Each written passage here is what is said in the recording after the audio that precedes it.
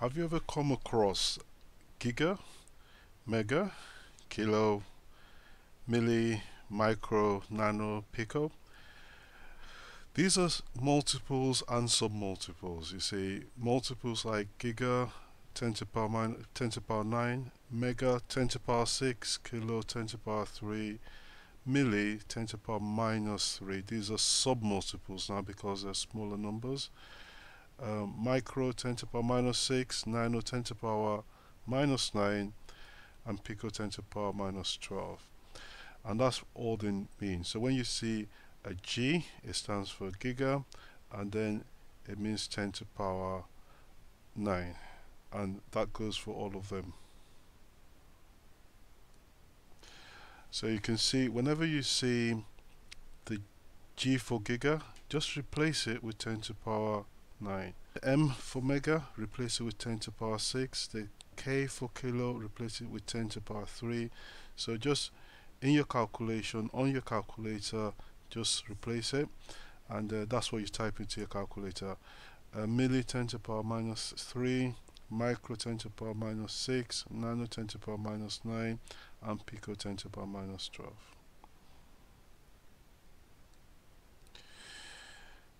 If you write it out in full, it's going to come out with the number of zeros that is the power.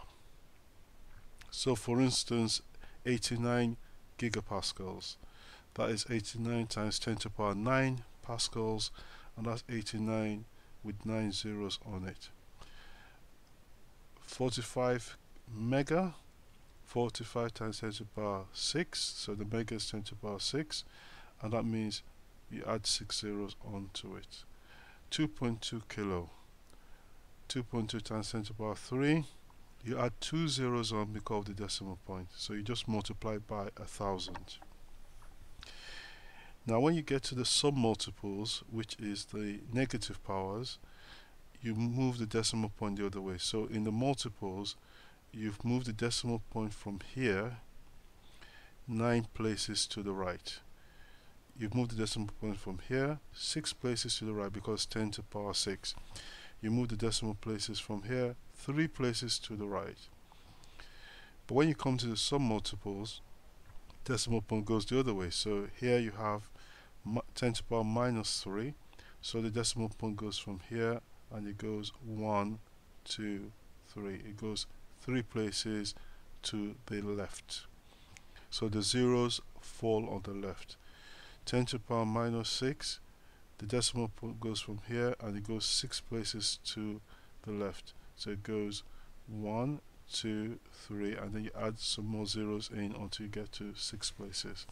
Same for 10 to the power 9, same for 10 to the power 12. This is a practical example now. So how do we use multiples and submultiples in a calculation? This is very important in any examination, any test, and any assignment. So we have simple formula here, Ohm's law. Current is voltage divided by resistance. Here we have a voltage of 20 volts but a resistance of 500 kilo ohms. So 20 volts, 500 kilo ohms. How are we going to put this kilo into our calculator? Remember, it's 10 to the power 3. Kilo is 10 to the power 3.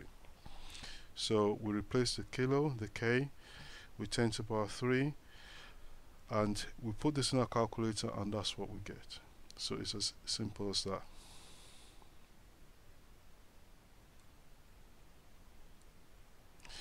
Now, if you had to convert this number to a submultiple, like milli, micro, or what, how do you do that? So here you have a decimal point here. So that's the answer from the calculator. That's our current. That's fine. So here you have a decimal point here, and remember, when you have whenever you move the decimal point to the right, it comes with a negative power. So when you move the decimal point, if the decimal point was at the end of the number and you move it to the left, it comes with a positive power. So the power is the number of spaces you move it. So in order to convert this from amps to milliamps, I have to move this decimal point 3 times. 1, 2, and 3. So moving it 3 times, remember that will go to the decimal point comes from here. It's now 1, 2, 3. It's now over here, so it's now 0 0.04, 0 0.04, and then because I've moved it 3 places, I have to say times 10 to the power minus 3 amps. But remember, 10 to the power minus 3 amps is milliamps. So remember that 10 to the power minus 3 and milli are the same. So I can replace this 10 to the power minus 3 with milliamps. And that's how you would convert from amps to milliamps. Another example here. So here we have the current in microamps and we have our resistance in kilo ohms. So how do we put that in our calculator? So voltage, this is Ohm's law. Voltage is current times resistance. So 100 microamps times 500 kilo ohms. Remember, we can't put micro and kilo directly into our calculator, so we just make a simple solve. Remember, micro, according to our table, was 10 to the power minus 6, and kilo is 10 to the power 3.